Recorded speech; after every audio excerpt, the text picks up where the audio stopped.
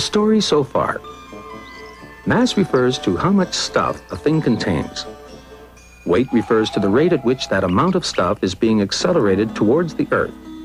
In other words, weight is just another way of saying force of gravity.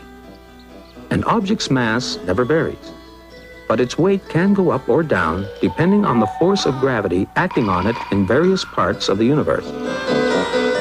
And now, work. These barbells have a mass of 120 kilograms. Since they are resting on the surface of the planet Earth, we know that the force of gravity acting on them is about 10 times that number of newtons. It takes a very strong man to lift something that weighs so much. Because if the barbell is being pulled down by a force of 1,200 newtons, it must take 1,200 newtons of force to hold it up.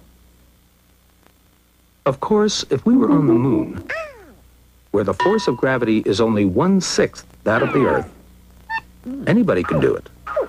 But we're not on the moon. That looks like hard work. But how much work? 1,200 newtons worth? To lift the barbell? How far? Exactly 2 meters. But what if you only lifted the barbell half that distance, say 1 meter? Surely that doesn't take as much work as lifting the barbell 2 meters.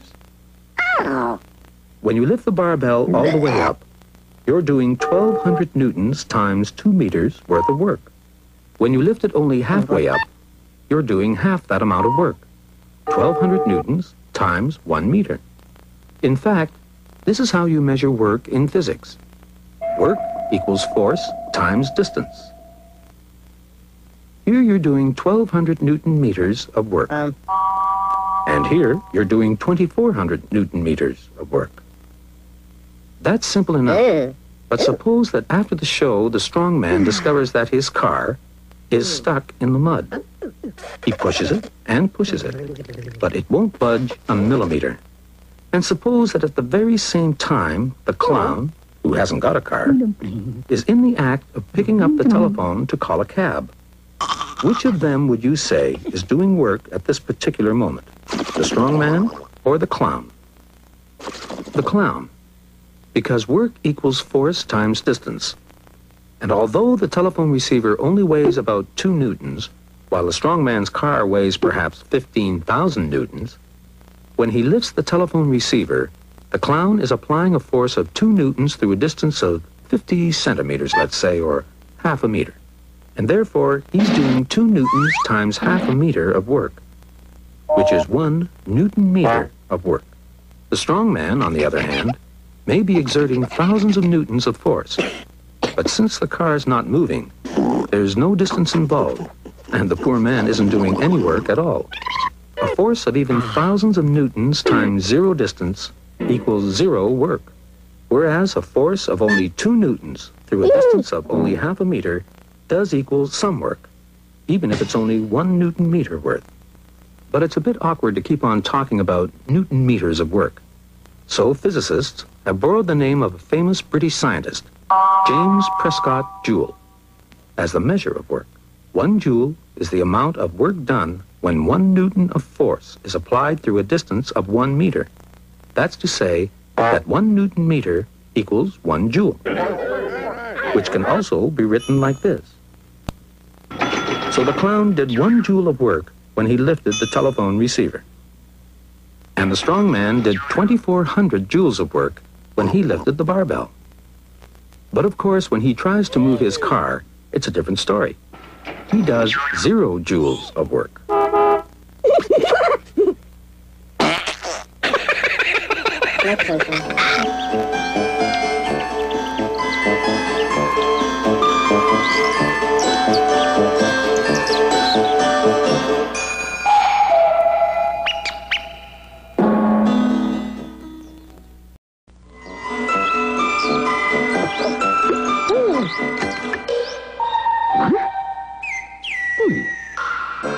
Eureka!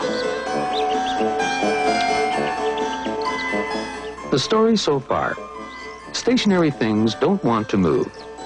It takes a force to move them. Force equals mass times acceleration and is measured in newtons. When a force moves something through a distance, work is done. Work is measured in joules. 1 joule is the amount of work done when 1 newton of force is applied through a distance of 1 meter. And now, kinetic energy. Because of inertia or laziness, this billiard ball doesn't want to move. In fact, it would sit there all day minding its own business if another ball were not to come along and knock it into the pocket. Because the second ball forces the first one to move.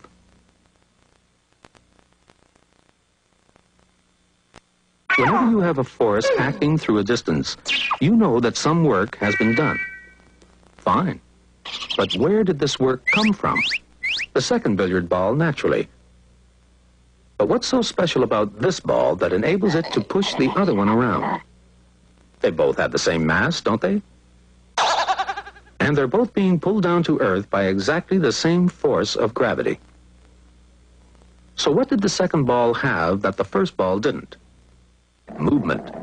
It was moving and the other one wasn't. And when you have both mass and speed, you have the ability to do work.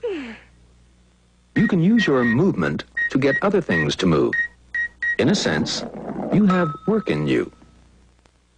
Physicists, keen as ever on borrowing words from other languages, went this time to Greek and found that the Greek word for in is en, and that the word for work is ergon. When you put en and ergon together, you get energon, which comes out as the English word energy. And the physicists agreed to use this word to mean the ability to do work. So the moving billiard ball had energy. The origin of this energy was, of course, the billiard player, whose arm had work in it, or energy, because of its movement. This energy was transferred to the cue when the arm made the cue move, which in turn transferred the energy to the billiard ball by making it move, and hit the other ball, forcing it to move into the billiard table pocket. In each case, a number of joules of work were done. Arm moving cue, cue moving ball, ball moving ball. But since work is merely energy in action, and there's no work possible without energy, we might as well say that a number of joules of energy were expended each time. And that's exactly what we do say. Both work and energy are measured in joules.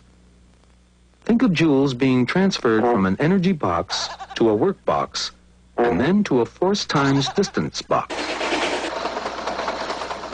Joules of energy are spent not only by billiard players, but by hockey players and soccer players, carpenters and ditch diggers. And all the energy to do all this work is only made possible by movement. So that they wouldn't forget this, the physicists went once again to their Greek dictionaries and found that the Greek for movement is kinema, a word that film producers have also borrowed to mean moving pictures or cinema.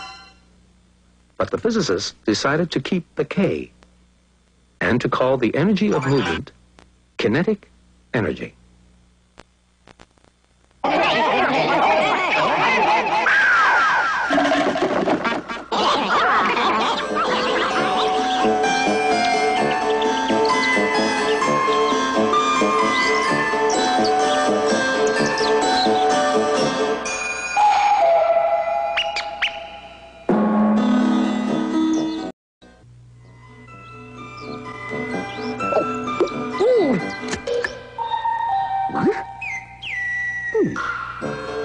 Eureka!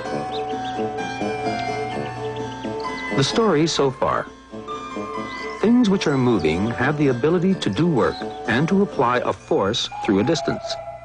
They can be said to have work in them. Another word for work in is energy. Since energy is simply the ability to do work, and since work is measured in joules, energy is also measured in joules. The energy of movement is called kinetic energy. And now, potential energy. Once upon a time, a very small man had to do battle with a very large giant. The only thing that the small man had going for him was his sling. When he let loose with it, the mass of the stone combined with its speed to give it kinetic energy, with which it was able to do work on the giant, thereby applying force and exerting that force through a distance. The stone had energy thanks to its movement. Indeed, everything that moves has energy, even the air around us. Once air is moving, it has the energy to drive windmills. Just as when water is moving, it has the energy to drive water mills. But if every moving thing has kinetic energy, does that mean that things which aren't moving don't have energy? In that case, why are you staring up at that rock perched on the edge of the cliff? Why be frightened of it? It can't have any kinetic energy because it's not moving. And if it hasn't any kinetic energy, it can't do any work on you, can it? But maybe you'd better move out of the way all the same. Why? Because of the rock's position on the edge of the cliff. It hasn't any movement so far, but it looks as if it's on the point of having quite a lot of movement any minute now. Because the force of gravity wants very much to make it fall off the cliff. That means that, in a sense, the rock has a lot of energy stored up in it.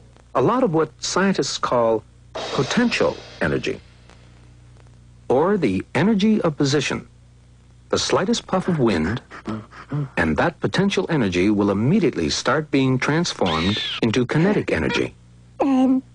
That's how the energy of position becomes the energy of movement.